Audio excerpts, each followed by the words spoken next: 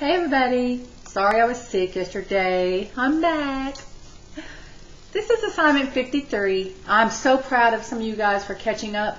I'm sorry I haven't got back to you. I've looked at your text, but I just haven't got around to I like to say you did well right whenever I put your grade in focus. So I haven't told you yet if they were right or not. So I got to catch up on my part too.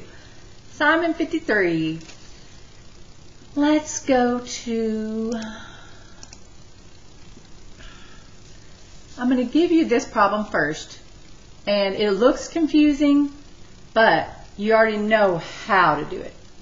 So first, let's think, whenever we solve an equation, the things that you have to do first are, dang it, I had it, and I can't remember where I put it. Sorry. I don't want to start this video over, so I'm just going to go ahead and wing it. Okay, before you solve an equation,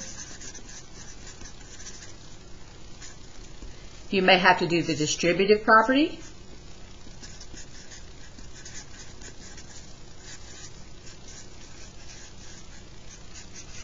Remember, that's like, this is the distributive property. Now you may have to do that first, and you also may have to combine like terms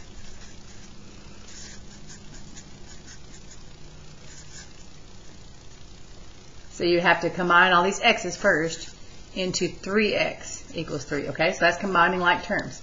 But you're also going to have to put all the variable on one side. So you can't have x's on both sides of the equation of the equal sign, so you got to move them all to one side. And whenever you move it, you do the opposite. So that's the things you have to do before you solve an equation. Remember, I used to have that written on a piece of paper, but sorry, I left it at school. Okay. So I'm going to work my problem. So you're going to have to refer back to this if you have problems on yours, okay? Here's the problem. Sorry, I already wrote the little distributive property arrows. So this is the problem. Make sure you notice that right here is where the equal sign is. So I like to draw a line down the equal sign. So it'll show me the left-hand side of the equal sign and the right-hand side of the equal sign. So I'm going to do the distributive property. That's going to be 4 times x, and then I'm going to do 4 times positive 5. Now you know he's a positive 4 because he doesn't have anything in front of him, so that means he's an invisible positive.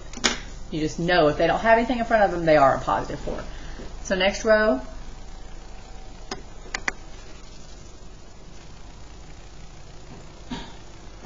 that would end up being, that would end up being 4x plus 20. Then you're going to distribute the 3x, and that's 3 times a negative 2, which would be negative 6. Then you're going to do a negative 2 times x, put the answer there, and then a negative 2 times a positive 2, put the answer there. Now notice right here your answer was 20. You can't just leave it 4x and 20. You have to have something to connect those two. So you have to say he's a positive 20. That's where that plus came from. Because 4 times 5 is a positive 20. Next row, I'm going to combine like terms. Put all the x's together. 3x and a negative 2, which means the same thing as 3x minus 2 would give you 1x. Negative 6 and a negative 4 make a negative 10. Or you could say negative 6 subtract 4, either one. So now we've combined like terms, but now you say, oh, I can't have x's on this side and x's on that side. So I take the one that's smaller. So I say the number 1 is smaller than 4. So I make the number 1 move. When I say move him, I want to get rid of him over here. I want him to be over here. So how do we always get rid of something? We do the opposite. So I say if I want to get rid of him, I'm going to do the opposite, which is minus 1x. You have to do it on both sides, and because you know it's going to cancel out, so that's why you do the opposite, because you're wanting all the x's to be over here. So after you move the x over here, it becomes only 3 x's plus 20 equals, now make sure you know that negative goes with the 10, negative 10. Then it's a regular two-step equation that you're very familiar with. So that you say, what's keeping the x from being isolated? So I like to go ahead, before I even do all that, I like to go ahead and write down here x equals. to remind myself what I'm solving for. So I say, oh, the opposite of plus 20 is minus 20. Mark those out. 3x equals negative 10, subtract 20, or negative 10 and a negative 20 together make negative 30. What's the opposite of times 3? Divide 3. X equals negative 10. I'm going fast because this is a review. Even though it looks really hard, you've done all this before.